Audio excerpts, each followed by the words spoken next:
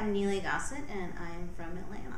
And having new faculty every single summer is one of the best things about the program. We've gotten to work with so many different people from so many different schools in so many different cities, and we've been able to form networks with these people, and it never gets stale.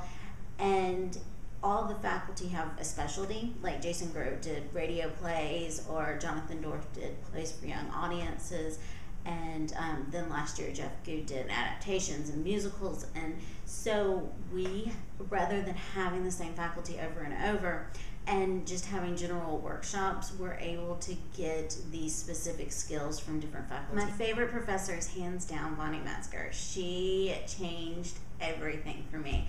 She has such a wonderful Socratic method that she uses to teach. She really changed the way that I teach, and I find myself using all of her techniques. It's like she never tried to make you have the same idea as her. She just gave us this fabulous reading list, and then had just some way of making us explore it and like draw things out of us that I felt like she made me learn everything on my own and come to my own decisions rather than trying to get me to think of something.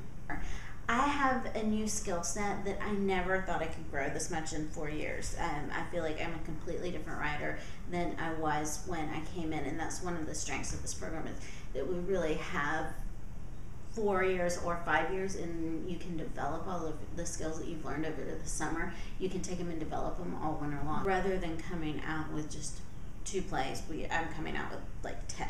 So that is a huge strength of the program, is the large portfolio, and also the supportiveness of the different students.